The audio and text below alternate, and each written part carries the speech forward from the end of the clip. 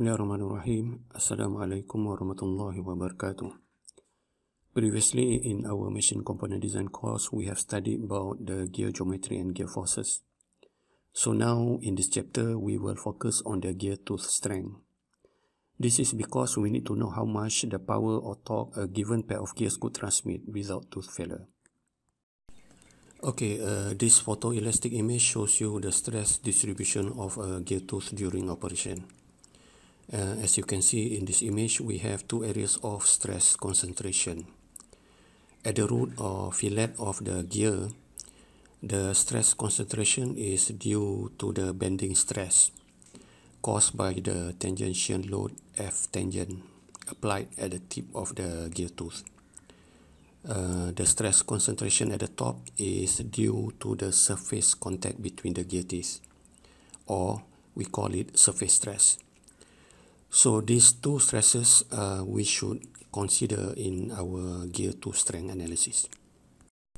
Okay, as you can see in this image, there are two modes of failure on a gear tooth. Number one is a bending failure due to excessive bending stress that act on the root of the gear tooth. It will cause a tooth breakage. And the other one is a surface failure due to excessive contact stress. Due to frequent contact between the gear teeth, so it will cause surface pitting and wear. In order to do gear tooth strength analysis, we begin by finding the gear tooth bending stress. According to Lewis, the maximum bending stress should be at the root of the gear tooth. If we assume the gear tooth as a cantilever beam, the equation for bending stress is sigma equal to m over I over c, where m is the moment, in our case is F tangents times the length, I is a moment of inertia. So the rectangular section at the root is bt cubed over 12 for moment of inertia, where b is our face width of the gear and c is a distance from the neutral axis. So in our case, c is t over 2. So the equation can be represented 6 times F tangent times length over bt square. Anyhow, this equation is somehow hard to determine because of the L, the length, and the T. Since these L and T are difficult to determine, so we'll convert the equation in terms of Y, the Lewis form factor, and also P, the diametrical pitch of the gear. Lewis form factor Y is actually a function of the pressure angle V, the addendum, dedendum of the gear, and also the number of teeth of the gear N. There is a graph in your textbook that you can find the Y value, the Lewis form factor, based on your number of teeth and also your pressure angle V. So our basic equation for gear tooth bending stress can be shown here.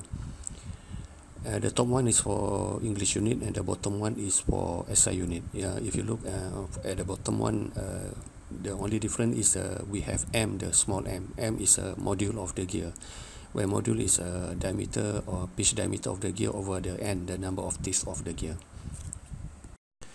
Okay, if we focus on this English unit Lewis bending stress equation, the equation is somehow not that accurate. This is because we assume that the gear tooth is as a cantilever beam and we assume it as a static condition. There are certain factors that we ignore of this gear tooth bending stress equation. To make the equation more accurate, the equation can be represented like this. The AGMA, the American Gear Manufacturers Association, has set the equation for gear tooth bending stress as shown here.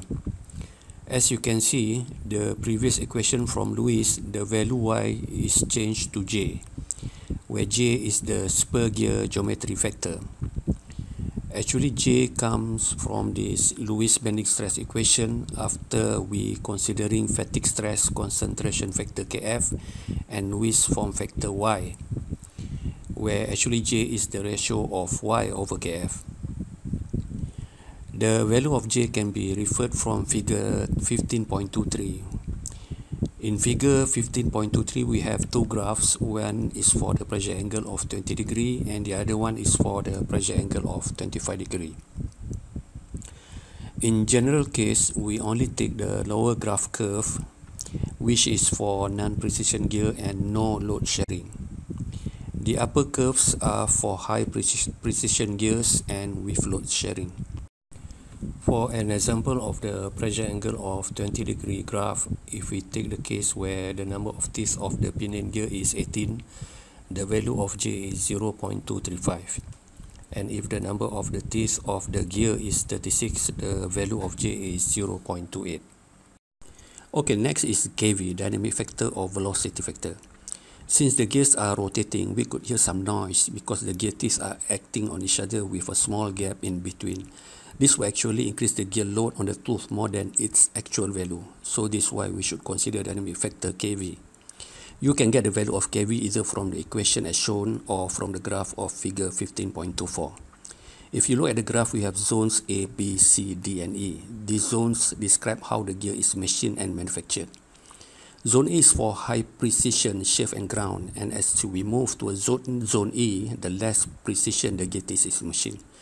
The x-axis is the gear pitch line velocity V, and the y-axis is the value of KV. Beside this graph, you can also use the equation as shown for each type of gear teeth machine process for A, B, C, D, and E. Okay, KO is the overload factor, which describes the degree of load non-uniformity of driving and driven machinery. You can get the value of KO in table 15.1 in your textbook. If you look in this table 15.1, the first column is the driving or source of power, and the others are for driven machinery. For an example, if your source of power is smooth and uniform and your machinery load is at moderate impact, the value of KO is 1.25. Okay, the last one is KM, the mounting factor, which describes the accuracy of mating gear alignment or load distribution along the gear tooth face width. We can get the value of KM in table 15.2. If you look in this table, the first area is types of gears mounting of your machinery, and the second area is the face width of your gear tooth in inch. If you look at the first column, the first row is for accurate mounting and precision gear, and as we go down to the last row, the less accurate the gear mounting and the load distribution across the face width is not good. For an example, if your gear set is mounted on an accurate mounting with small bearing clearance and your gear tooth face width B is 1.25 inch, so the value of your KM is 1.3. Okay, now we know how to calculate our bending stress of the gear tooth.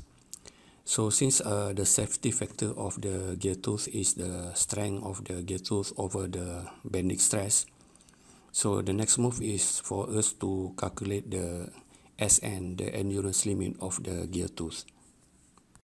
Okay, to get the value of your endurance limit SN, the equation 15.18 in your textbook, as shown here, the endurance limit Sn is equal to Sn prime times Cl, Cg, Cs, Kr, Kt, Kms.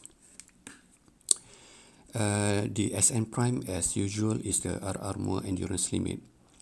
If the material of the gear tooth is steel, so Sn prime is 0.5 SUT, the ultimate strength of your material. Cl is the load factor, is 1, because since the load applied to the gear tooth is always bending loads. And Cg is the gradient factor or size factor. Cg is 1 if your diametrical pitch of your gear tooth is greater than 5. And your Cg is 0.85 if the diametrical pitch is less or equal to 5. Okay, Cs is the surface factor. To get the Cs, you can refer to figure 8.13 in your textbook. If you look in this figure, we have a type of machine of the gear tooth and also our SUT and original liners to get our value CS. Unless it's stated in the question or it's known that what type of machine process to the gear tooth, normally in general case we always use machine. So by knowing the machine is the process to make the gear tooth and the original liners here, in HB or our SUT in KSI or megapascal or gigapascal, we can get the value of our CS. Okay, KR is the reliability factor. You can get your KR in table 15.13, in table 15.3 as shown here. Let's say like your machine is 99% reliability, so your KR value is 0.814. Okay, to get the KT, the temperature factor, we can use KT equal to 1 if the temperature of our system is less than 160 degrees Fahrenheit. If not, we can use the equation stated in 15.19. The KT is 620 over 460 plus T, where T is any temperature greater than 160 degrees Fahrenheit. In general case, it's not stated. If it is not stated the temperature of our machine, so we can use the KT equal to 1. Okay, finally for mean stress factor, KMS. We use KMS 1.4 for both input or output gear, since these gears have one-way bending. For idler gear, the value of KMS is 1. As you can see from this image, we have a condition. If you look here, the input gear and the output gear. If you look at the driving gear and the driven gear, the tooth, every single tooth have one-way bending. If we plot the load of the tooth through times for both input and output gears, so the graph of the bending load will be like this. So we have the F amplitude or F alternate, and the mean force, the mean load is F divided by 2. But for the case of idler gear, if you look the middle gear here, every single tooth have two-way bending. Say, for example, on the left side here, the tooth is go for bending stress in terms of tension. Then the tooth will go to this quadrant. It will happen to the other side of bending stress, will go to compression. So every single tooth in idler gear have two-way bending. So if we plot the load through times for idler gear, we have alternate here, the force, but the mean is 0.